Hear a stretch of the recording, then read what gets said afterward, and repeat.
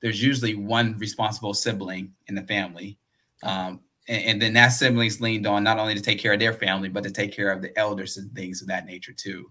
So it becomes even more so of a burden because you don't have all hands on deck too. It's one or maybe two people, two siblings out of five, shouldering the responsibility, both economically and also from a living perspective as well. So that responsible person in the Black community, unfortunately, is actually more penalized. It's more punitive just because we're relied on so heavily for everything. And it's not a bad thing, it's a blessing, but it's still something that you got to be a steward of, and it's not a light load.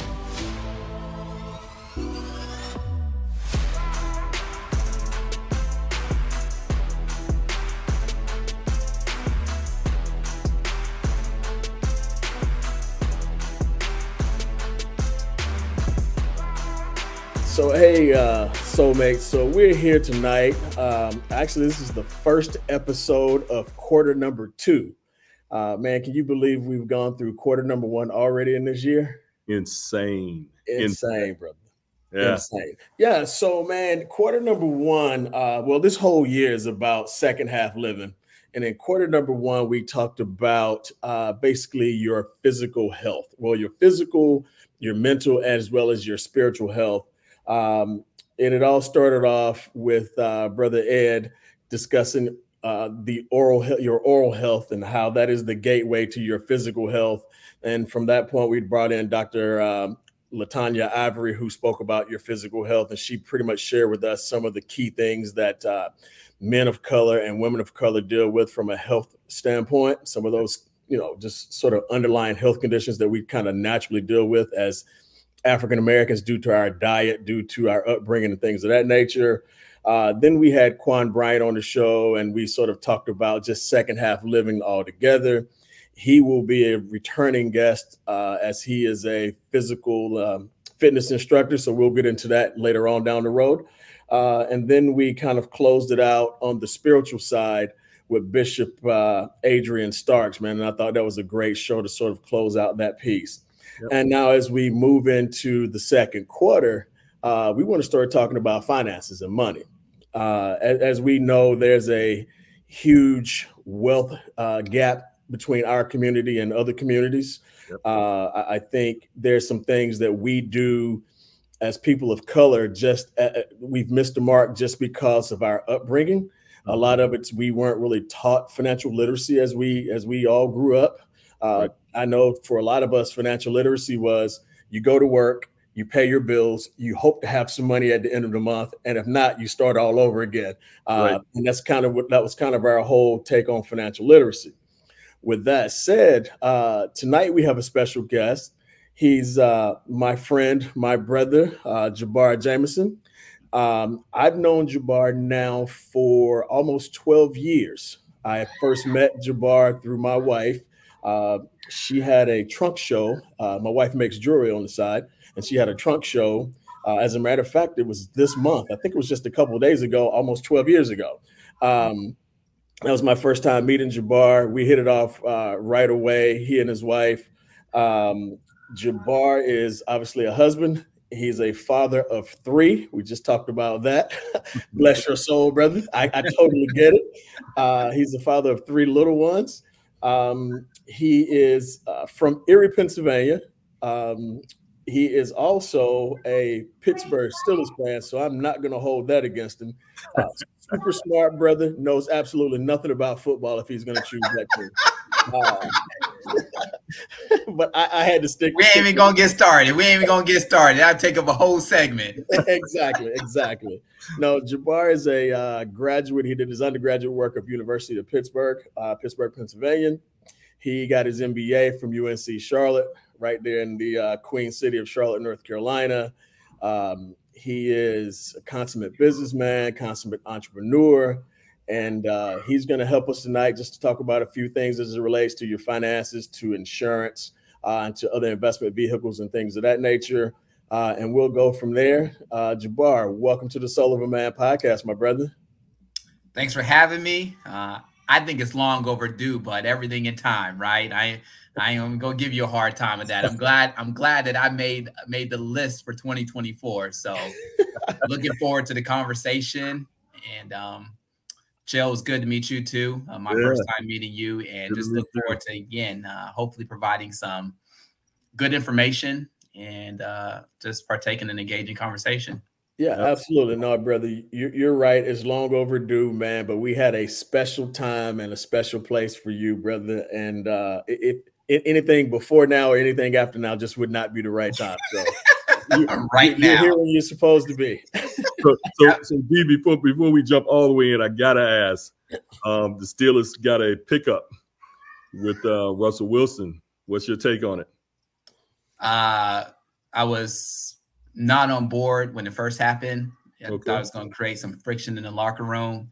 Yeah. That friction has now gone, and that with the addition of Fields, I think we not only have the ability to compete now, but further into the future too. And there's some just staunch quarterbacks in AFC right now, so we needed to upgrade significantly, and they finally did the job. So, and we got him at a bargain, boy. I tell you what, we got him at big lot prices, baby.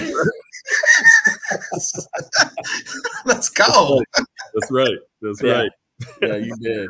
All right. I guess my Eagles won't be the only good team in the state of Pennsylvania moving forward. Maybe the Steelers are somehow bring up a close second, maybe. Again, boy, I tell you what, boy, they get one championship in 30 years, and it's sometimes now it's equal footing, but it's all good, y'all. You know, and I know we're gonna move on, but I'm gonna do you one even better. So obviously, Jabbar's a brilliant guy. He married a brilliant woman, but she obviously doesn't know anything about football either because she likes the Dallas Cowboys. No disagreement there. We both on board. We don't know what happened there. So well, good deal, brother. Good deal, man. Well, look, let's just jump right in, man. Give us a little bit of Jabbar about your background. We obviously know about family. You can dive a little deeper into that if you choose to. Just sort of give us your who's Jabbar type of overview for our audience. Good deal. And where I would start is just a man of faith. That's my foundation. That's my footing, has always been, and grateful that my family has followed foot, and just a believer, and the Spirit allows us to just do what we need to do. Right. From being a husband and getting my direction to being a father and leading 3 children into this world that is a world that will challenge you in every which way. Right. To really being the foundation of why I started my business, J&G Legacy. Without that foundation, I tell you what, I don't know how people survive. So before anything, that is who I am. And thereafter, if there is a thereafter, just really have a heart for, one, a business ownership. Our tax code is created for business owners, and get to take advantage from that front. But then 2, really engaging who I want to, how I want to, and the process thereof. When I was in corporate America for 17 years, great place to learn. They grew me to be able to come out and be an entrepreneur, but it was a get on board ship. It wasn't a steer your own ship. So you did that to navigate up the corporate ladder, and it comes with sacrifices. Other side of entrepreneurialism, it's all yours. There's different sacrifices, there's different stressors, but at the same time, there's just a more deeper commitment, because we do the Black and brown community, just because there's just a lack of resources from a financial resource standpoint. And so we're intentional about really impacting us and our wealth, because as you said at the opening, our wealth is the lowest here in the States, and it's trending in the wrong direction too. So the more professionals and resources that we do have in the community, hopefully the more people who we can bring on board. We won't save everybody, but we're going to do as many and reach as many people as we can. Why are we trending downward?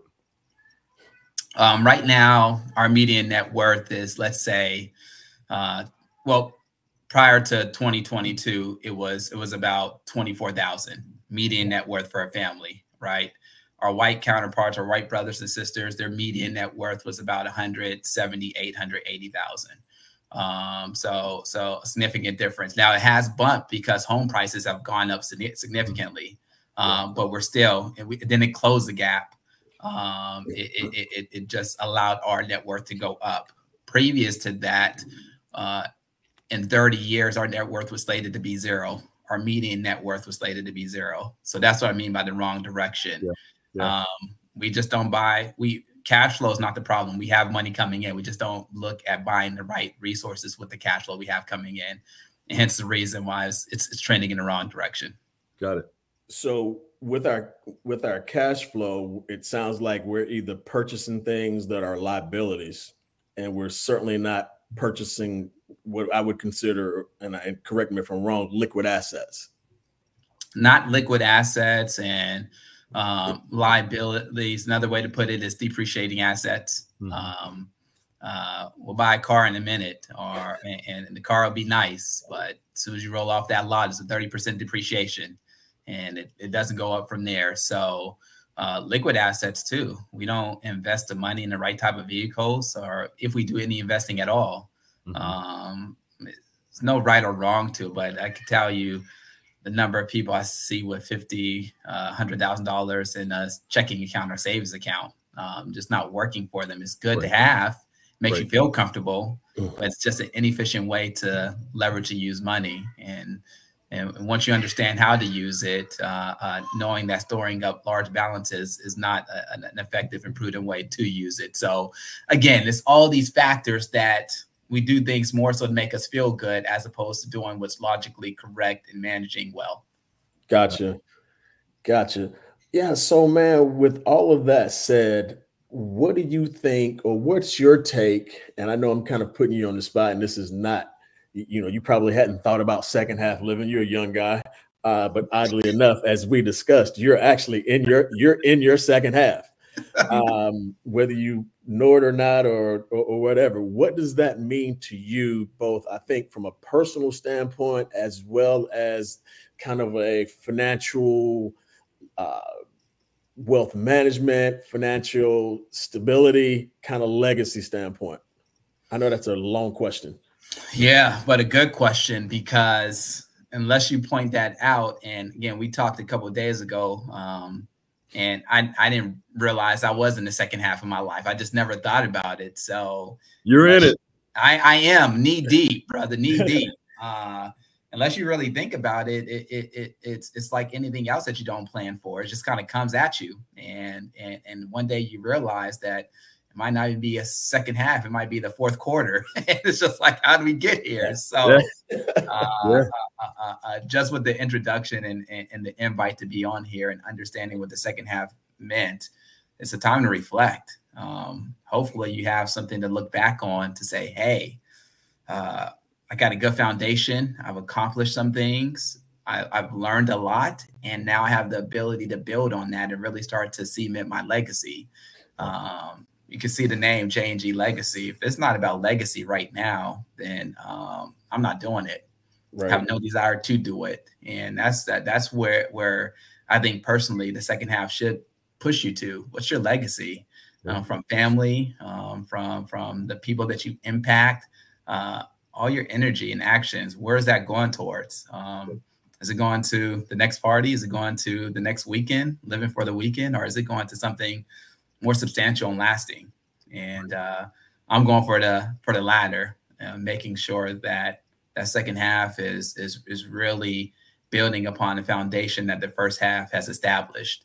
I played basketball growing up, and going into the locker room at halftime, it wasn't a time to celebrate. It wasn't a time just to stop the game or pause the game. It was time to go get the direction you needed to make the adjustments to really go into the next half when it coming out winning. And if you can learn anything from sports and adjustments needed, that's what the second half to me is, man. It's making those adjustments, implementing it, running the plays necessary, and really just, again, making sure that the blueprint is laid for the next generation. So unlike so many generations before us, we ain't got to start from, they don't have to start from ground zero. So, yeah. That's good stuff. That's good stuff. Well, I'm sorry to cut you off. Go ahead, Joe. Yeah, I'm considerably older than you are, Jabbar, but I gotta ask this. The core of your business is insurance and financial services. Would I be safe to say that? Yeah, I'd say financial planning, investments, and insurance. Those three. Okay. That's a three-legged stool.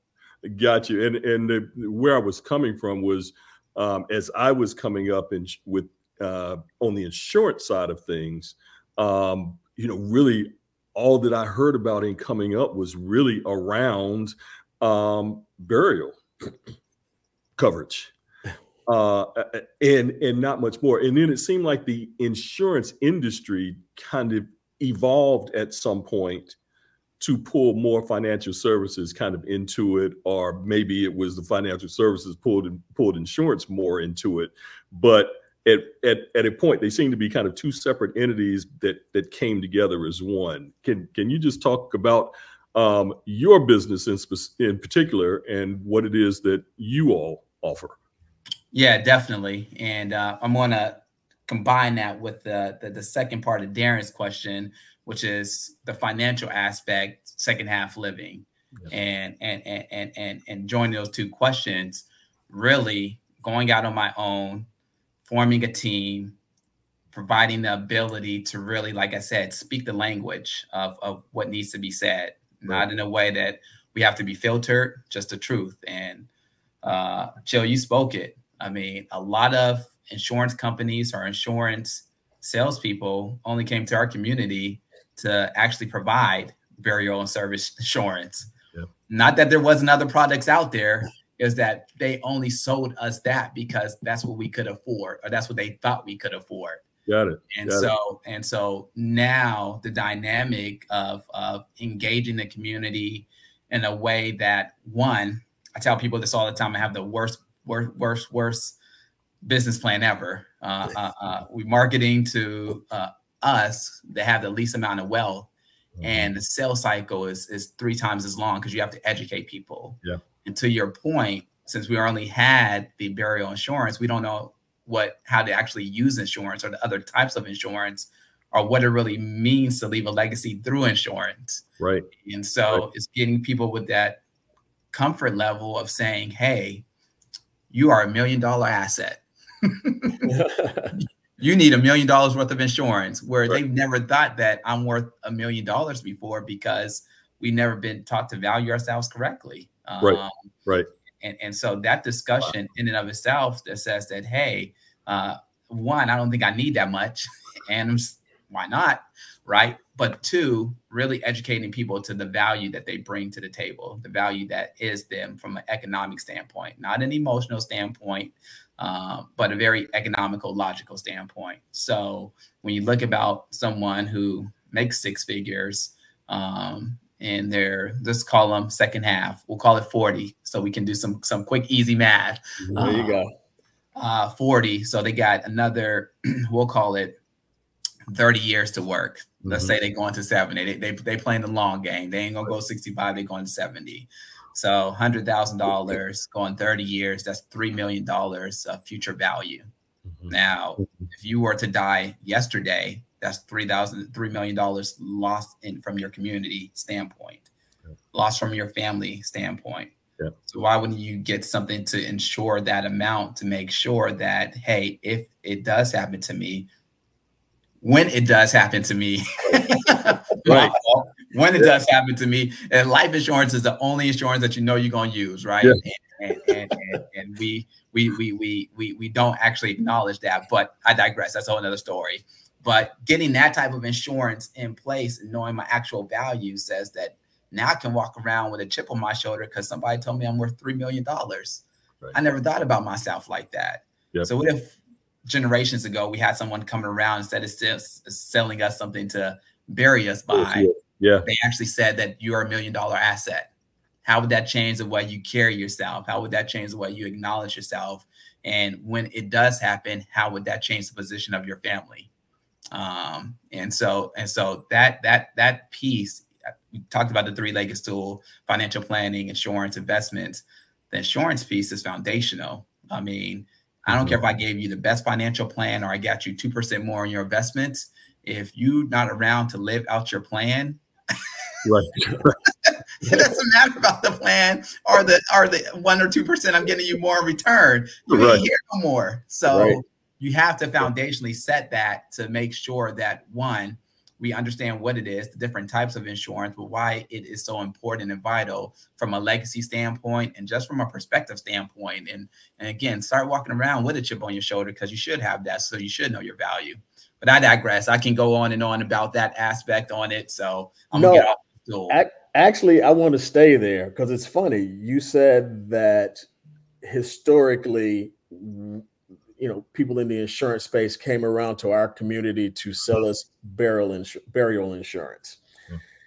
If that is the case, and even now where we are, where there's so many other ways you can use insurance as a tool to build wealth and generational wealth and everything else, why is it still, and I'm just going to go ahead and we're going to chop it up like brothers. I mean, I know we're all educated and all that stuff, but I got to bring some hood into this, if you don't mind. Why is it that, with all of that being said, people come into our neighborhoods to sell us burial insurance and everything else? Why is it that we still have so many people who have to have fish fries and cookouts and GoFundMe's to actually bury their loved ones because they don't have insurance? Great question. And it's one that that's why I left corporate America, to try to address it. And it has to do with insurance ain't sexy. Insurance is protective. Insurance is defense. And let's go on the analogy again. Let's go football, since you started off with football and got on my Steelers, right? Let's take it there. Offense wins games. I mean, offense looks good. Offense is what people come to and pay money for to see. But defense wins championships. And defense is the way that you are going to go. Playoffs, when single elimination, that defense runs everything. And so we don't like to talk about defense. We are so far behind in our community. We don't want to do what is right or what isn't sexy. We're trying to actually get ahead or get to where we think we should be. And that doesn't involve insurance. That involves the more riskier, I'm not going to name any, well, maybe I will name it, cryptocurrency. New flavor, right? That came out several years ago. Everybody jumped on it, got burned. And unfortunately, when those sexier things come out, that gives you the ability to make a bigger return. And we get the highlights of the stories of people who made it and done very well. Right. A lot of people put their core money in there and they don't have the ability to recover for the next thing if that wasn't it. Or they don't have the time to recover for it to come back around and be meaningful. And so in going after sexy to make up the large gap that we talked about before, you forego the ability to do the things necessary. And so imagine going into these things using your core assets, not your extra assets, if you even have any extra, but losing that or losing so much of it, you get scared and you move out of that investment. You can't recover. You can't recover. And I take it like this. Let me see if I can think of something that just recently happened.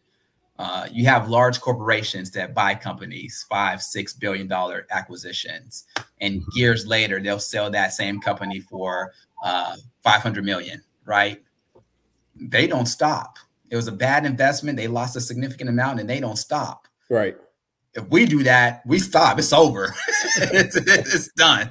And so with that being stated, again, we have to realize that yes. Okay, there are some things attractive that may allow us to get further ahead, but we can't use our core assets and core financial positioning to actually take advantage of that.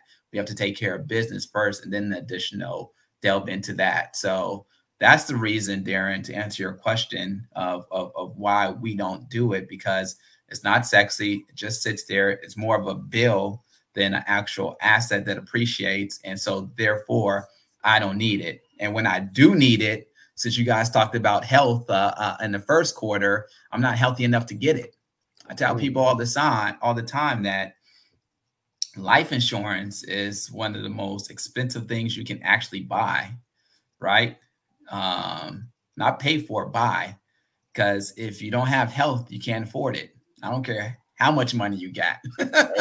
If you can't get approved for a policy, you can't afford it. And therefore, again, you can pay for it, and it is manageable from a payment standpoint.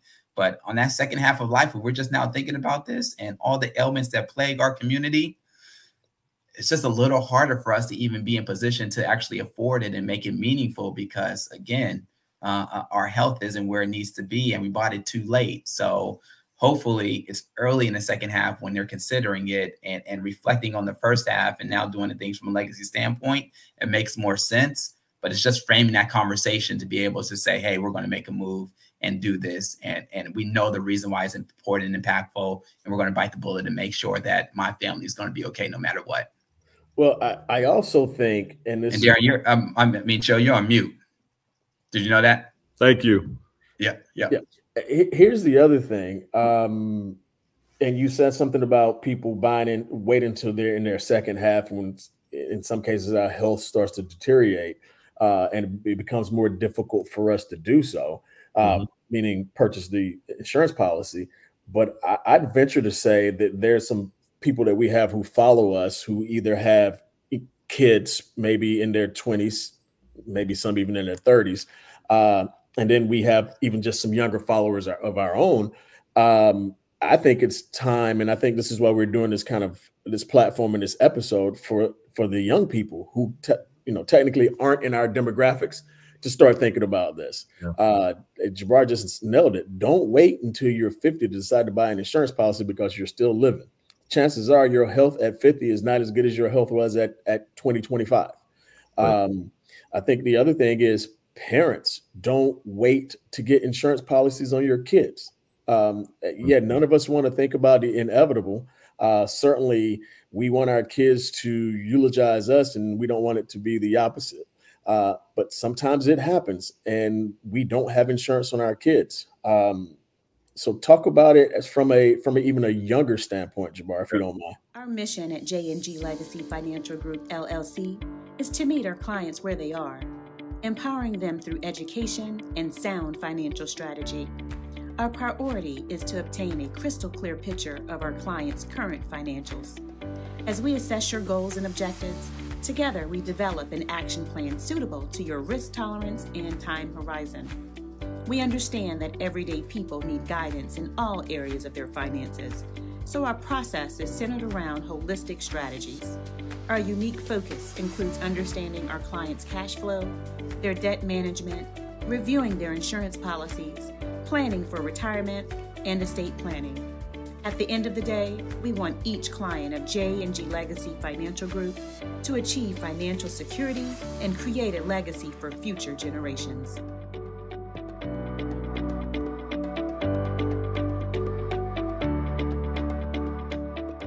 What's good, soulmates? This is your boy Chill. Hope you're enjoying the episode. But we wanted to reach out to you and just say thank you for all of your encouragement and support of the Soul of a Man podcast. It's been tremendous, and we are grateful. We need your continued support, though. So while you're watching the episode, make sure that you click like, and also make sure that you subscribe to our YouTube channel. Truly, from our soul to yours, thank you. Now let's get back to the episode. Yeah, good point. I'll use myself personally. My kids got their insurance policies when they were under the age of 1. So theirs is it's a permanent insurance. And one, to your point, insurance will never be cheaper than it is when you're that young. Yep. And there's things that you do to design it to make sure they have the ability to get more insurance when they're older without having to have a health exam. Mm-hmm. And so now when they get of age to understand, and I can show them this policy that has value associated with it, and they say, hey, well, what's this? And, it's an insurance policy, and that money is in it. That's yours. You can have that once you become of age. Now you're starting just to plant the seed of, oh, this is an asset. Insurance is an asset that has some type of value attached to it. And now I have the ability not only that I have it now, but I can get more. Right. And so it's not as taboo. And it's not only insurance, Darren, it's teaching kids just investments, just having those conversations to make sure that they can ask the right questions and have the right discussions and just know the importance thereof. One of the things I just started maybe 3 months ago with my son is I quiz him every night. I give him a trivia question. You know, one of the first questions I ever asked him, I said, "Hey, how do you calculate net worth?" And of course he didn't know, right? But assets minus liabilities equals net worth, right? Having that discussion with him, now it's getting him just the foundations to be like, oh, okay, this is important. Dad quizzed me on it, so I need to know. And I always go back to it to make sure he knows the equation, because on the flip side of that, and it's getting away from your question a little bit, but I'll bring it back. Everybody can tell me how much money they made last year, right? That's pretty easy, but nobody can tell me what they're worth. And so understanding that, like athletes, let's just continue to go down that stage. Athletes, we know how much money they make. They make a lot of money. And while they're making that money, everybody's around them. But why do 78% of them go broke 3 years out of their respective league? No matter if it's football, hockey, baseball, they go broke. Nobody was paying attention to their wealth. So when the money's coming in, everybody wants to be around, but they're not even coaching them to the right things to be able to pay attention to. So it doesn't matter how much money you have coming in or how little you have coming in. You can still build your wealth and your value over time by doing the right aspects, right? Capturing more of that cash flow. Having that discussion just at its very root cause of getting the definition of the book definition of net worth. It just starts to plant that seed of what's important, why it's important. Now I have an asset over here called life insurance. Before I had any other asset, it was foundational to me. My dad told me about it and he showed me my policy. That's great. So it's getting them in the groove of talking about it, discussing it, understanding why it's important, understanding that it's there, and understanding what it means to not only them, but the family to come back around in the future to say, hey, when something happens to me, this is what's going to happen to you because I put things in place because of X, Y, Z. So building those seeds early, man, planting them seeds early, let them and water them, let them grow. No, bro, that's amazing, man. So good stuff. Good stuff. Can I back up a second on the insurance piece? And can you give us a definition or explain the difference between a term policy and a whole life policy?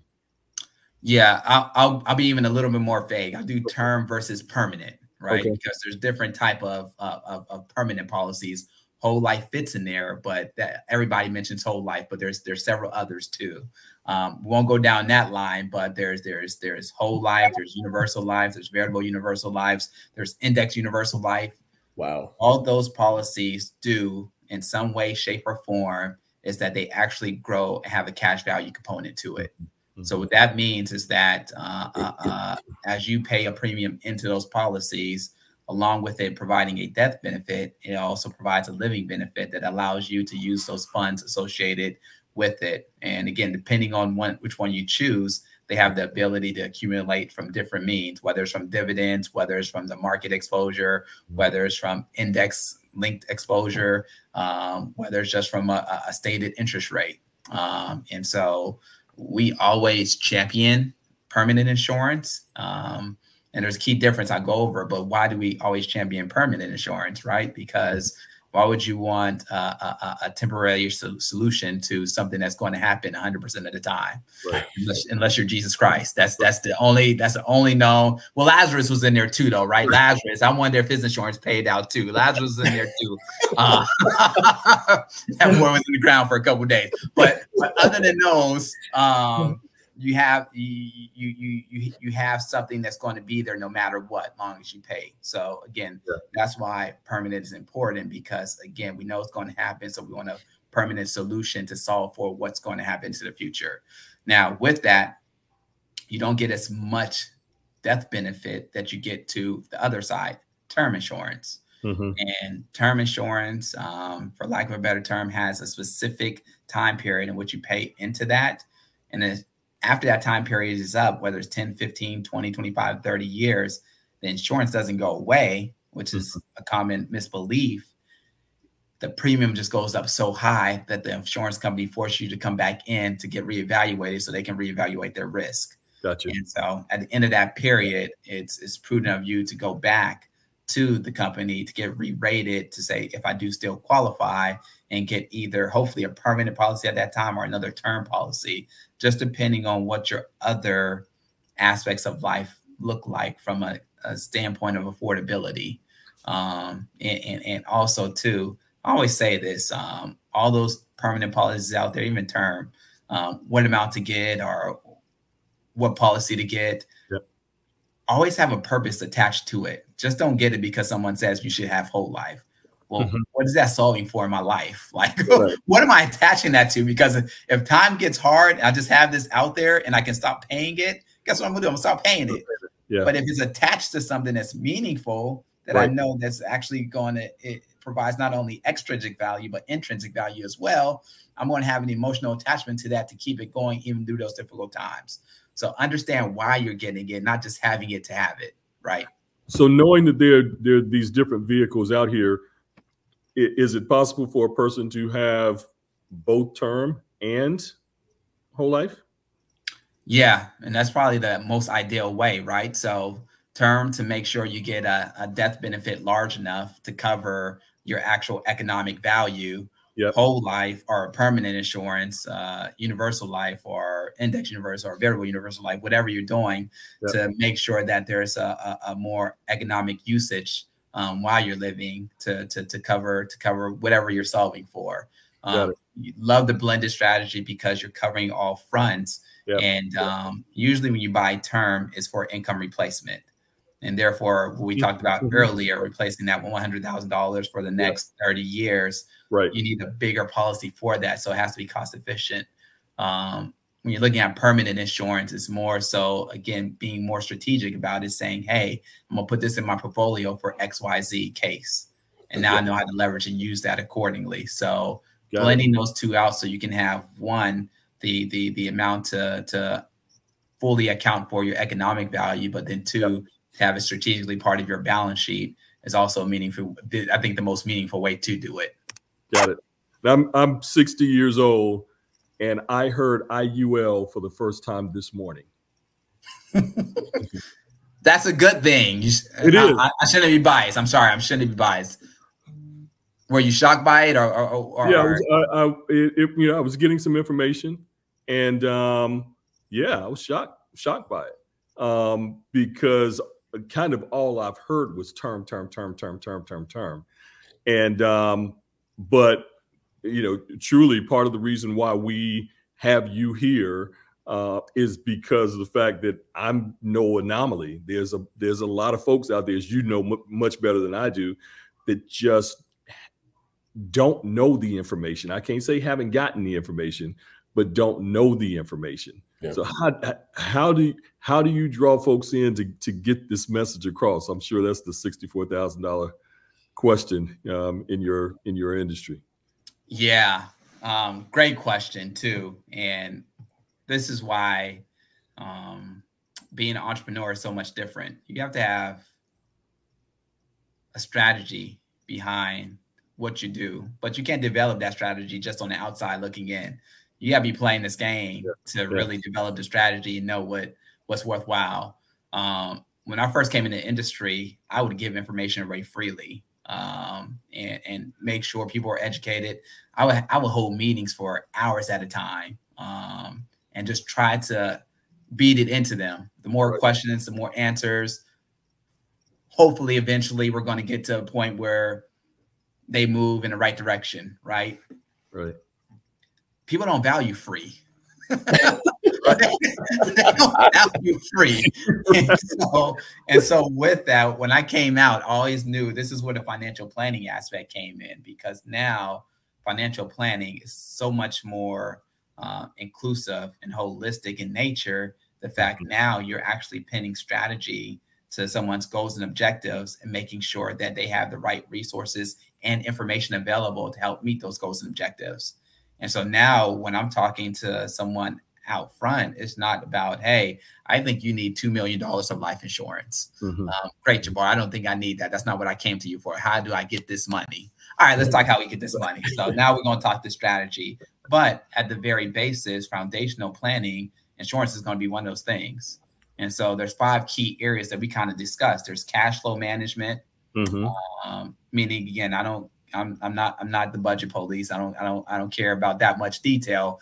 I just want to know if you have a surplus or deficit at the end of the month. Then there's debt management. Not only are you getting the best interest rates, but how are you using debt to grow wealth over time? And are you even using it strategically? Big question. The answer is usually no. So debt management is the second one. Then there's risk management, and that's the insurance aspect. So life insurance, disability insurance, P&C, property and casualty, homeowners insurance, car insurance, long-term care insurance, all those aspects. Talk about that one. I don't mean to cut you off, but the long-term care, I want you to talk about that one at some point.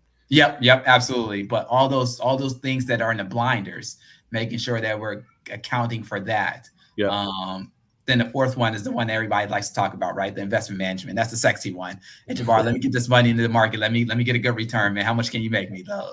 So whether it's the retirement accounts or whether it's just brokerage accounts, getting money exposure to the market to get a return. And then the last one, the legacy aspect, the estate planning. Doesn't matter if we do the other 4 phenomenally. If the next generation doesn't benefit for it, then we wasted our time. Because now they're starting at ground zero again, and someone has to come reteach these same principles and build that same foundation. And so those are the 5 areas that we want to look at. Now, it's a much more engaging conversation when I'm looking at those 5 areas, putting together a conversation, as opposed to saying, I think you need $2 million of life insurance. That's going to cost you money, and no, it's not going to be a great return. But now I'm looking at these 5 areas saying, oh, you want to do real estate. All right, well, looking at your balance sheet, looking at these areas, this is a way that we can actually help you achieve your goal faster. Oh, you want to start a business? Well, foundationally, you need to have these things in place prior to starting that business. It'll make your life easier. It'll still be hard, but it'll be a little bit easier having these things in place. Oh, you're a W-2 worker and you're trying to climb the corporate ladder. All right, let me tell you how these areas are important to actually help you achieve that. Because if I can walk into a corporate meeting and I don't have any debt on my plate, I walk in a little bit differently because they don't control me. I don't need your paycheck. I can speak me, and therefore you can see the true me and you can appreciate the true me. And if not, I can leave and go somewhere else. And having that type of conversation, you start to get to more in-depth conversations as opposed to saying, hey, you need this. Now, chill, to bring it all in. Now we can talk about why the insurance aspect is important as part of that foundational goals, right? If you're going to do real estate, well, you're going to have $2 million exposure because you're going to have to leverage up to get that. Who's going to pay that $2 million back? Well, why don't you get the insurance policy to make sure that's covered at least, right? You want to be an entrepreneur. That means you're not going to have benefits, company benefits your whole life. All right, now we need to do some things foundationally, make sure you have benefits. So when you do jump off, your family's not at risk too. So having more of an engaged conversation around that, as opposed to just being so narrow-minded that everybody's going to fall in love with life insurance, but they don't know what the heck life insurance is or why it's important. Got it. That's good, man. That's good. So let's do this, man, because I want to ask you about one of those 5 sort of pillars. I actually probably want to ask you about a couple of them. Let's talk about the debt piece. I think a lot of times we've been educated, at least as best we could have been, that debt is a bad thing. I know there are cases where debt's not a bad thing. That's actually, it's a good thing. Sort of talk people through that, Jabbar, because I think, again, we've been inundated with, you shouldn't have debt. You shouldn't have debt. The whole thing in life is to pay off debt, not be in debt, whatever. But let's talk about where debt is actually an asset to us. Yeah, and debt's a tool. It's a tool that allows us to be able to afford things we couldn't afford. So the U.S. government has told us that home ownership is one of those things that you should do. And therefore, they'll allow you to go into the bank if your credit is good and you have enough cash flow to get a loan for, let's call it a round numbers, $500,000 home. And all I got to do is put, if it's my first home, 3% down. So that's 15,000. If it's not, and I want to be more aggressive, 20% down, which is $100,000, right? So I can avoid PMI. But the government is signaling to you that, hey, this is an asset that you need on your books, and we're allowing the system to actually let you use debt in a way to acquire this asset. And so, again, just take the signals from what people are actually promoting. Unfortunately, with us, redlining was around, and they didn't actually allow us to have that type of access. Right. It still goes on to this day. Companies are still getting fined for denying us mortgages and the right mortgages, right? So you know it's valuable over there, not trying to keep it from you. Yep. Too, historically, they have tried to keep us from us, and now you're in a place where it's saying, okay, why are they? So why shouldn't I be using this type of debt to get this? Anytime somebody want to keep something away from me that I know is good, I won't get in on that. Let me see if I can get in on that. So. Right. Again, that's the most front and center type of debt that most people can at least relate to, just because the simple fact that, again, it's promoted so heavily.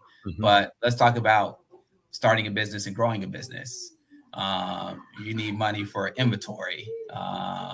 You talked about when Janelle started her the trunk jewelry business, right? Yep. That inventory, instead of using my money, I can go use the bank's money to establish that inventory to pay for it. And they have a fixed rate of return, so I can pay them back off my earnings and allow me to grow exponentially as opposed to having this fixed rate. So you're buying things to actually enhance your ability to be in business, go in business, whether it's inventory, whether it's a building, whether it's some of the soft stuff. I mean, branding is important, Darren. I know that's near and dear to your heart, brother. Yeah, as a marketing person, boy, if you get that branding right, and that's one thing we don't actually invest in, is branding ourselves accordingly. And so making sure we're using debt in a way that actually builds our value from a standpoint of building assets and matching the right type of debt too. I want to go there real quick, because you hear stories all the time. Oh, I financed this with my credit card.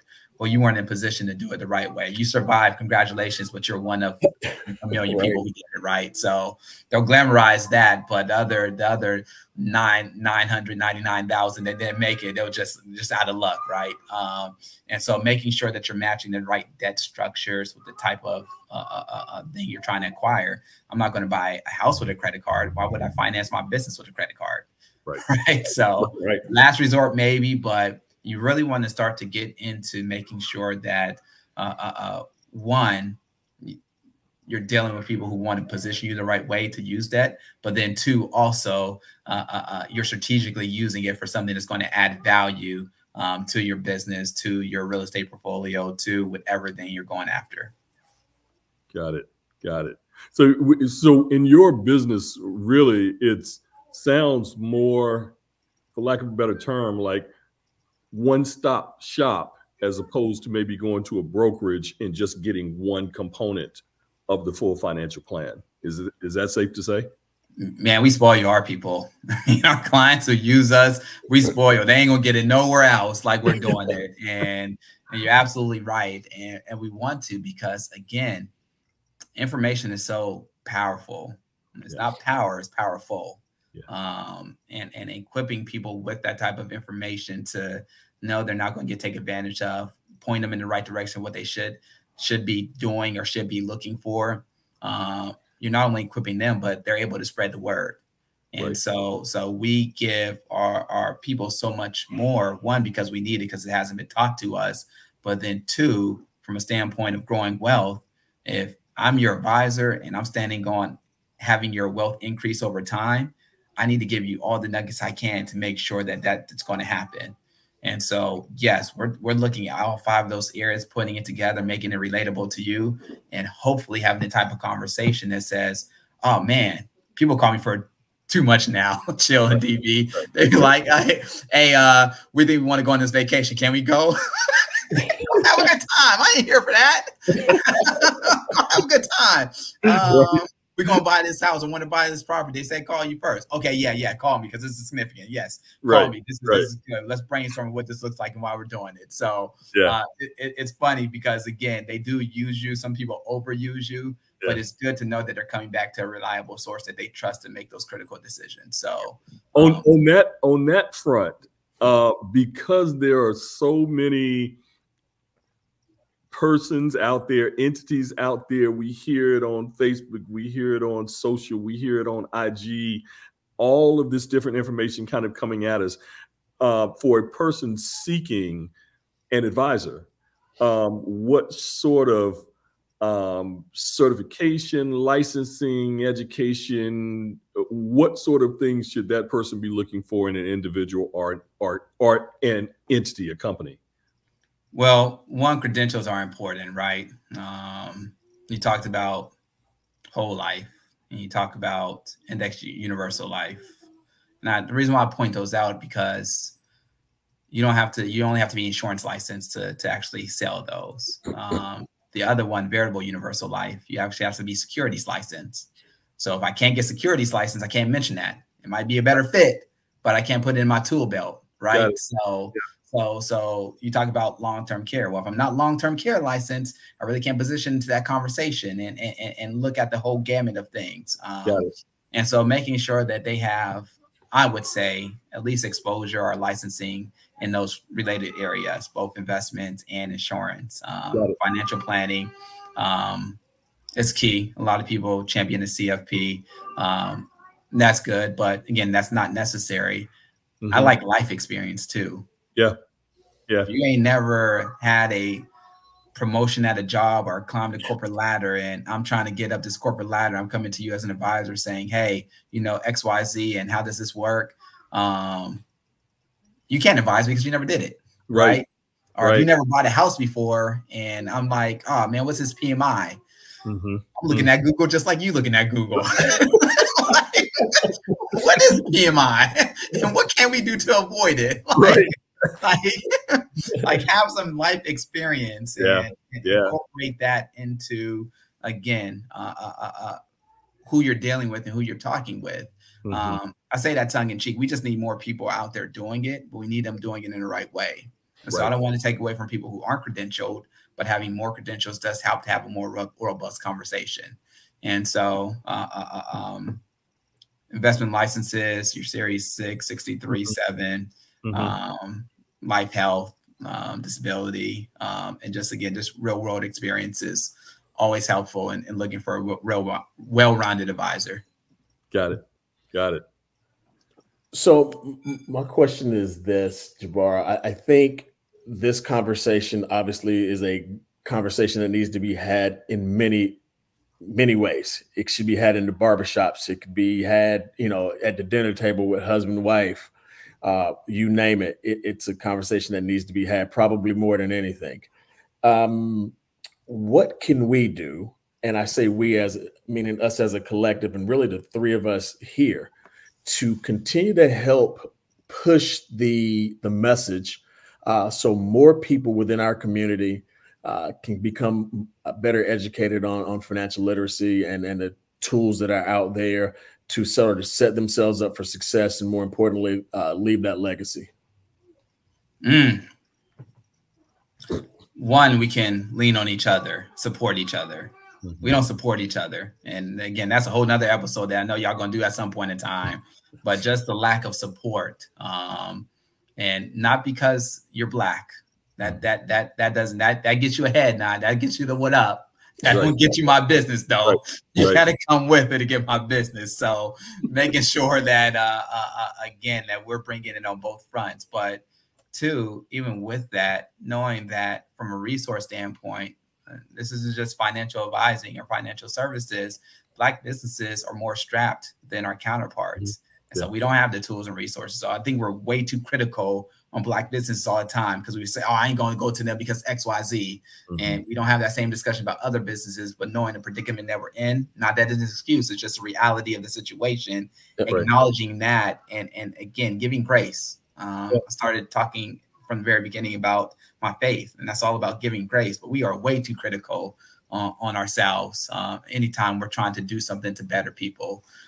So one is just, again, support in a way that's not detrimental, but it doesn't leave people in this industry, specifically financial services, at a detriment. The survival rate of a financial advisor after 3 years is 10%. Wow.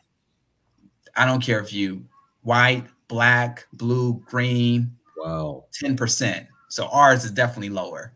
Yeah. So knowing that, how difficult it is, knowing the fact we don't have wealth in our community, it's a word battle to even stay relevant in this business or stay in this business, period.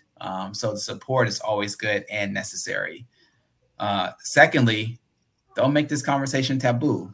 I mean, you should be having this at the dinner table. You should be having it at your social gatherings. Right. If I'm gonna go out to the club with you, we're gonna talk business. I'm not saying got to be financial services, but hey, man, how's the job going? Like, are you climbing? Are you getting the shouts, or do you need to change a job to make sure that you're getting what you're worth? Like, let's talk a little business before we go out and have a good time. Let's make it more of a norm as opposed to an exception. That allows the conversation to not only spread faster, but for people to not be so intimidated by asking the questions. And so now it becomes of who we are, that we're talking business and bettering ourselves in a way that's just conducive to what we're trying to support overall, and that's growth of our overall well-being, growth for our children, growth for our grandkids, if you're daring, right? You got grandkids, don't you, boy? No, I got a grandchild. Ain't no damn grands. I ain't that old. sorry, baby. I had to throw that in there now. But again, and I do that. I did it intentionally. This ain't got to be an uptight conversation. You can have your own with it. I mean, people stress about it because they ain't got it. Right. And I understand and respect that, but at the same time, if you ain't talking about it, you will never release that stress off of you. Get it off of you so you can find ways to actually get better from it and work your way through it. And then the last thing I will say from just a community perspective and how we can help one another is actually just be better ourselves. Do the things necessary that if you are going to give somebody a chance, that you're in a position to give somebody a chance, right? It starts with self, making sure that you're doing the things necessary to say that, hey, someone comes by and they're selling bubble gum.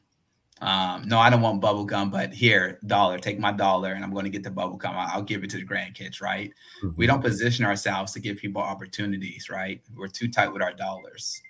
And so if you're not positioning, I can't blame you, but at the same time, having some accountability to position yourself to help the next person that comes along in a way that you want to see them succeed starts with self. So we have to be better as individuals to help the community as a whole.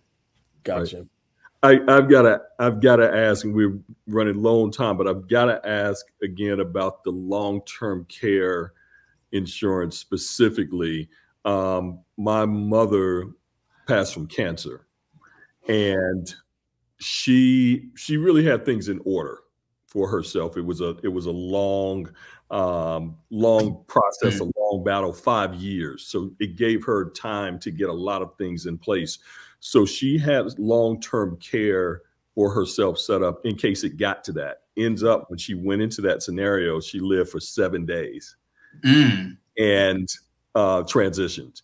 So, it was interesting in that regard that it didn't become a true long-term situation. But I've seen those scenarios with friends, with family that are taking care of older parents or left with the responsibility of taking care of older parents, where some of that falls on those individuals, and it's tough. Can you just talk a little bit about the long-term care piece? Because I think it's a piece that we really overlook. Yeah, I'm gonna frame it from the standpoint of just the risk management spectrum and get into specifics about it. So first, life insurance. We talked about life insurance. That's probably the cheapest type of insurance you can get from a standpoint. So property and casualty first, umbrella policy, life insurance. The next cheapest is more expensive is disability insurance. And the most expensive is long-term care, right? So anytime there's something that's more expensive or more costly, the likelihood of it happening is actually increased. Right. So if we're talking about life insurance, just know that these other insurances out there, things that are going to happen, are even more critical. Yeah. Secondly, from a standpoint of retirement and just getting old, health is the number one reason people go broke in retirement. They have that long-term care in North Carolina to go to a nursing home is about $9,000 a month. Wow. For in-home service is a little cheaper. It's probably about, let's call it $155, $175 a day. Yeah. And so again, these are expenses that it'll exhaust your resources pretty quickly. Yeah. For a woman, the average long-term care claim is usually about 4 to 4.5 years. For a man, it's usually about 2.5, they call it 2.9 years. We die quicker, right? Yeah. I'm not even gonna go there. I'm not gonna go why. I love my wife. I love my wife. I love my children. We probably, but that's all. Hey, great minds, because I was thinking the same thing. I didn't want to go there.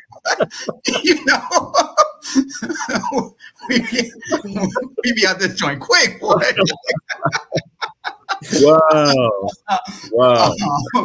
But that long-term care piece, from the standpoint of just length of stay, is going to be more expensive for a woman because, again, their length of stay is longer. And so also too, just even understanding it, when to use it. So there's 6, they call them ADLs, activities of daily living. And you have to cross 2 of those thresholds in order to actually activate your policy. Mm-hmm. So even understanding when to actually use it or when it comes into play is important. And there's just not enough people talking about it. Usually the optimal age to really start talking about it is after 50, mm-hmm. right? Just because, again, before then, the likelihood of it happening, not that great, but after 50, it starts to get incrementally more expensive. And so you want to start getting it as soon as you cross that threshold, because each year you wait, it's going to get more expensive.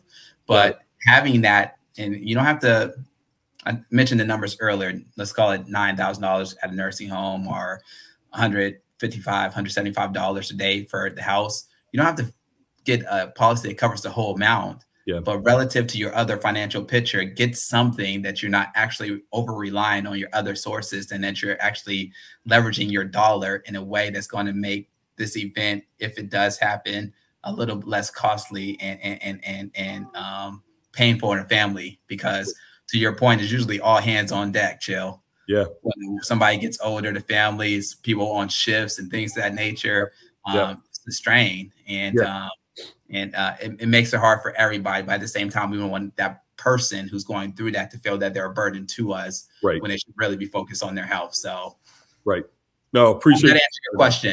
Yeah, it did. Appreciate you sharing that. Yeah, people just don't think about it. People just don't think about it. But appreciate that.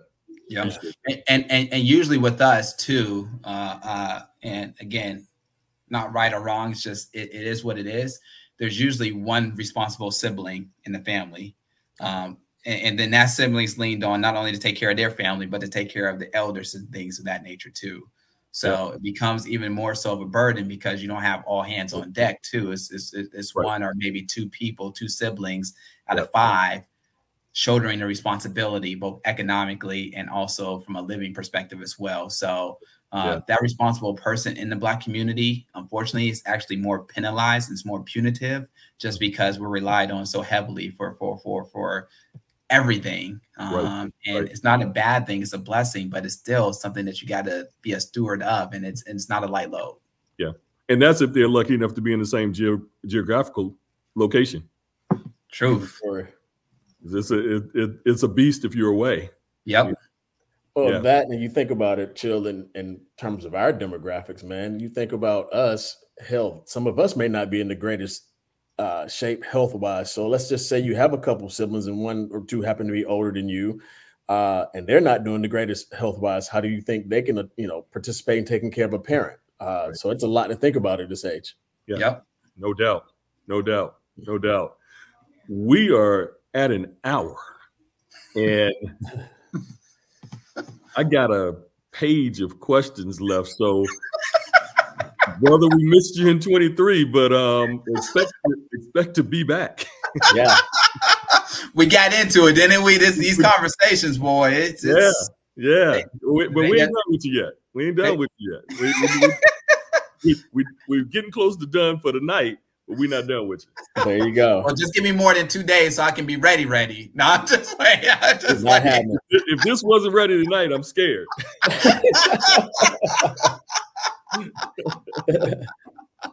No, this was good, man. I loved it. I'm grateful. Thank you, brothers, for not only doing this, because people don't realize the dedication and the sacrifice that you're making to get this message out to the community. Appreciate that, brother. And so they take that for granted too. So thank you for being available, and thank you for the invite. I don't take it lightly, and hopefully somebody got some nuggets that they can at least chew on and share with others. Good deal. Well, look, man, I failed to mention this earlier when I introduced you, but I'd be remiss if I didn't mention it now. You and Nan are the godparents of my son, Logan. Or maybe I did mention it. I don't know, but I wanted to mention it again. I always appreciate you. And anytime I get a chance to sit in front of you, whether it's in person or on a medium like this, I want to express that gratitude to the both of you. Thank you again, man, for taking time out of your schedule to do this for us tonight. We look forward to having you back on, because I think this is a conversation that needs to continue until we hammer it home. Our goal is, for anything that we do, if we can take care of that one person, it may not be the masses, but if it's that one person, then our job is done. We certainly like to get more, but again, if it's the one, then I feel like our job is done. And we couldn't have done it without you tonight, brother. So again, we appreciate it from the bottom of our hearts. We look forward to having you back on, man. Love you, brother. God bless, man. Thanks for joining us. Appreciate it. Man. Thank you.